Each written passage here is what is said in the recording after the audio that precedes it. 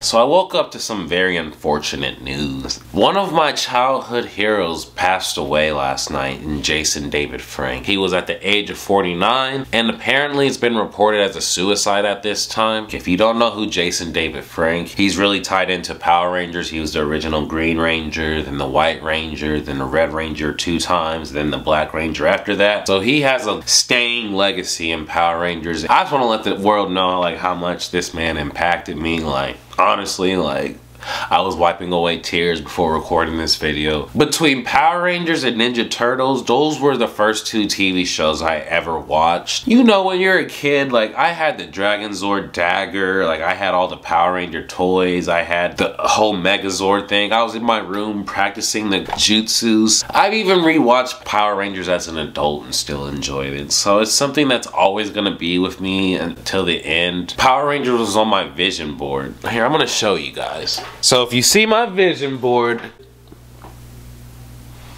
I put the Power Rangers on there because I wanted to have unity. I wanted to have a cohesive team and figure out who's riding with me. So that just lets you know how much of an impact Power Rangers has on my life. Like I put it on my vision board this year. So rest in peace, Jason David Frank. Apparently he committed suicide and you know, we don't know what people's going on in their mental on a day-to-day basis. I always tell my loved ones I love them after getting off the phone. That's just who I am and after everything I've been through in life. So tell your loved ones you love them. Sometimes those words can mean a lot and change a lot. And yeah, I didn't want this video to go on too long because I'm just sad. I'm probably gonna watch some Power Rangers today in his honor. We lost a legend today and I'm just sad.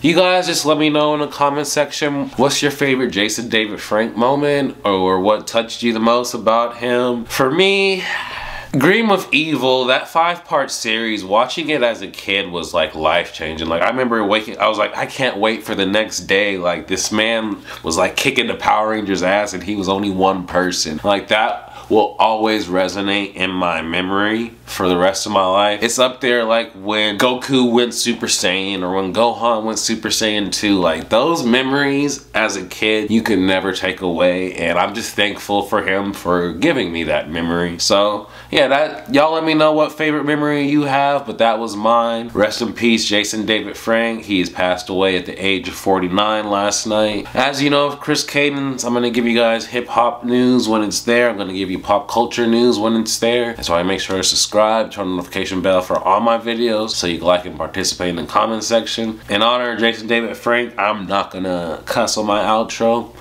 Y'all have a good one.